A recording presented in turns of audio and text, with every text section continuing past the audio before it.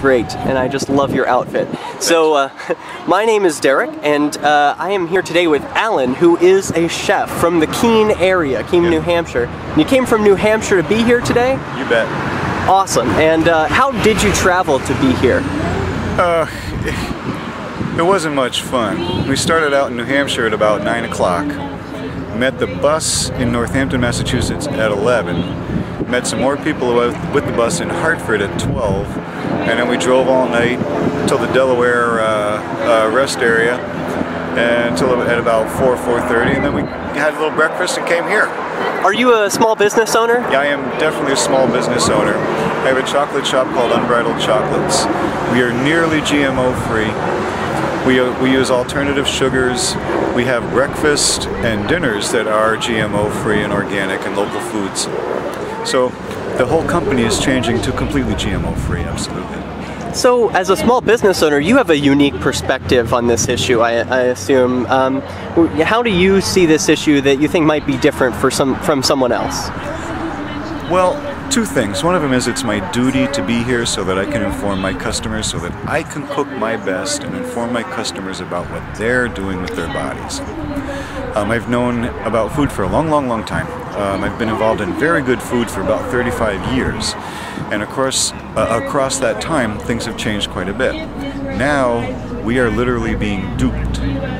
We are being lied to, and in the process, our health is suffering. What would you like to see happen as a result of today's event? I want mandatory GMO labeling on all food. I want to have choice. I want the choice. As a small business owner, do you have sympathy for small grocery stores who might say that they just can't afford to label their foods? Well, I think it's up to the manufacturer, because the manufacturer is where the lying is going on, and there is a lot of lying. I call what we serve honest food, and a lot of people don't understand what I mean by that. There's a lot of lying about what is in your food. There's a lot of deception. For instance, is it organic or is it certified organic? What's the difference? Certified organic means there's going to be no trace. Organic is something they put together a few products here and there that said they were organic and put them in a package. Boy, that's really concerning for a regular Joe who might not have the time to research all of this. What's something that a regular Joe can do to start getting momentum moving in the right direction on this issue? I think go online and do a little bit of research as to why GMO foods exist and what extent they are health-wise. Do they offer any benefit at all? If you look at data, I don't see any supporting data that this is a better way.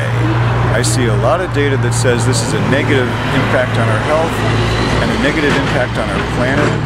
It creates about 3 times the amount of pesticides that we would use typically farming.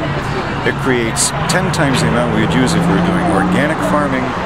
If we were all farming the same, well, not the same way, but if more organic farmers were allowed to exist, or even semi-organic farm, then the costs of things would come down.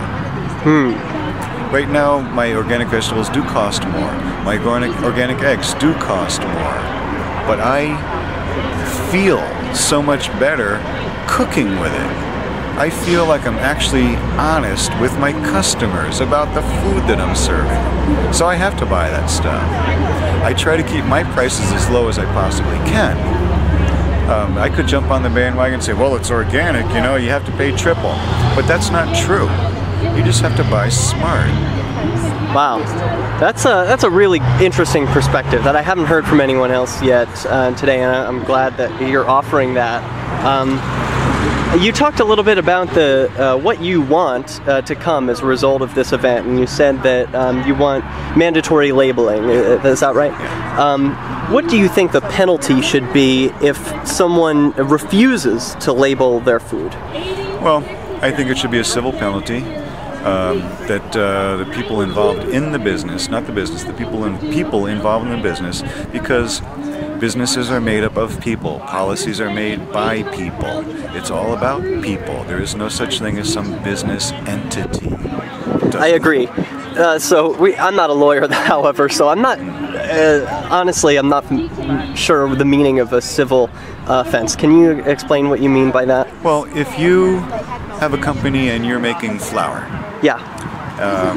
and you decide that you want to put in some GMO material, like suppose you want to put in some soy in there, Yeah. and you don't tell me, and then I make pancakes with that, and then some kid eats the pancakes, and he has a soy allergy.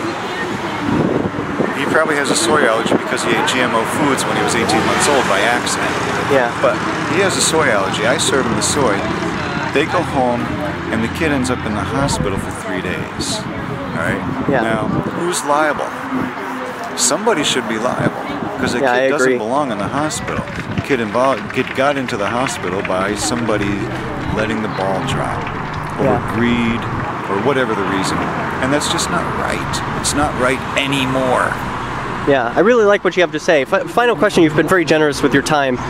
There's a large presence of law enforcement here today. Sure. Can you tell me, what is your, what do you think the role of law enforcement is in today's event? Well, right now they have to protect what they consider a subversive gathering. They don't know what to expect.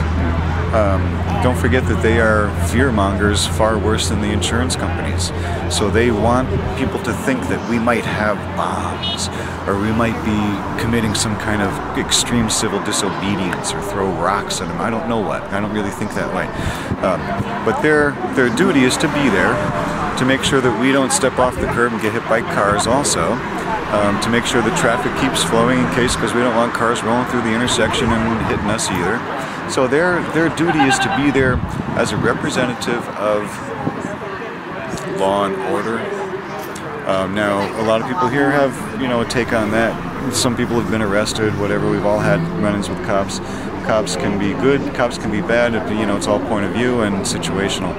I think today everybody's all happy and fine and wonderful. I don't think anybody wants to hassle anybody.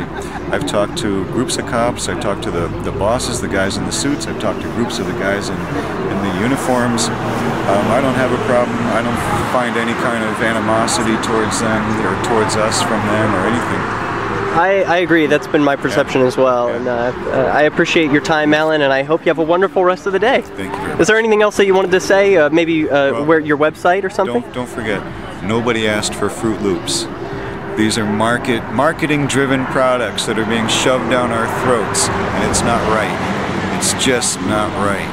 GMO, a great idea. Let's create something that can be easy to farm. Is a great idea, but it didn't work out. So let's fix it. Let's fix it, because now it's a problem. It's a big problem, and they're trying to lie to us about it.